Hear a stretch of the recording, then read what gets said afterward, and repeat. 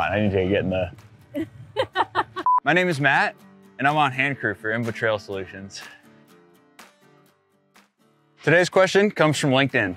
How much property do you require to build a small trail system? Depending on the riding experience you want, you can create a skills trail on 5 to 10 acres, or a few skills development features on even less. If you're looking to develop a system with progression from beginner to advanced trails, more than 30 acres may be needed. Every property has a range of topography to consider, hydrology to work around, vegetation to manage, and soils to learn about.